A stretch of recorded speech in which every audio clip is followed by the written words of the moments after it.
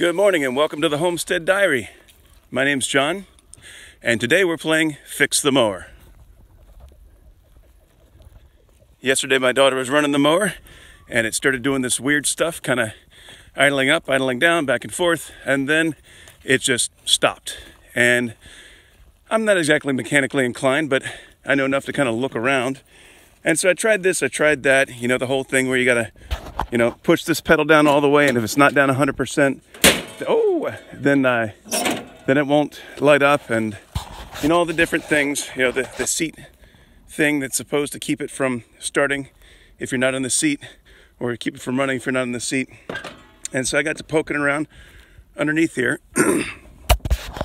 and I'm looking at all these wires, and here's a random wire that's not attached, and I couldn't find anything that was attached to. And I kept looking, and I kept looking, and I kept looking, and then I found down here this wire which runs to the headlights. And this part right here was no longer attached. Now what's really weird is when I pushed the headlight button, the headlights came on. So no indication that the headlights could be a problem. But be that as it may, just looking around, I found it. Now it looks like someone repaired it at one point and it maybe ripped off because it hit a tree limb or something. I don't know.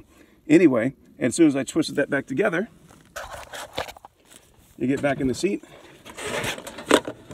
and then you look at the little hour meter, and there we go. It lights back up.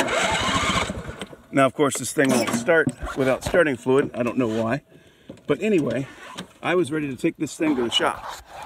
And really, you don't have to if you just take a second and look around. You don't really have to know stuff about stuff. You just have to think, what is wrong? What isn't where it should be, even if you don't know where things should be, and just take a second. And that's it. We're going to mow some grass. Signing out.